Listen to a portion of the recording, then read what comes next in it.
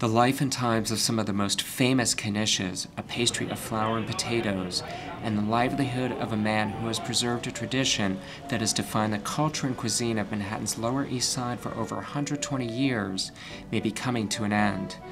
Alex Wolfman, a Ukrainian refugee, has run Yonah Schimmels Knish Bakery on East Houston Street for over 30 years, and he has been preserving the same cooking traditions introduced by Rabbi Yonah Schimmel in 1890. I need you! As the Lower East Side has changed over the decades, and many of its Jewish residents have departed, Yonah Schimmels is one of the few Jewish businesses that remain as a fixture of this largely departed culture and cuisine. But with the price of ingredients like garlic, flour, and potatoes rising, and with consumers staying home to save money, Alex is having a hard time keeping his business from going under.